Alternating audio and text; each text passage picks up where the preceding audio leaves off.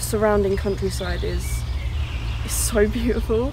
You've got these beautiful forests, it's just pine everywhere, and then you go through that forest and you come out to this huge sand dune, and it's massive. It's like so big, and we climb that and you can see all over, and you can see the mountains and the beach. And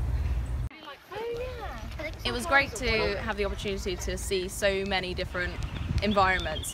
We got to see things on the dune, we saw beetles on the sand, we saw chameleons in the forest.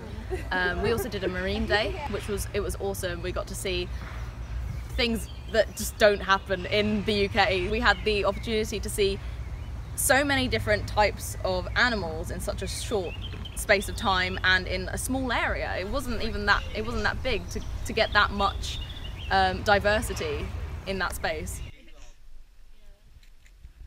So we started off doing big group activities, so we'd go on walks where the lecturers and the demonstrators would identify plants and arthropods we came across, which was really interesting. You actually learn quite a bit just by listening and just by looking.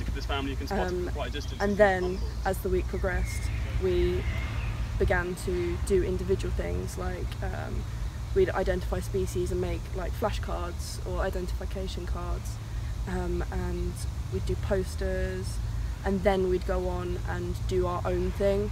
So we'd take that knowledge from earlier in the weeks. I went to the field course just being like, this is a course I have to do, and I came back being like, when am I going back? I want to do it again, and I want to learn more, and I want to see more.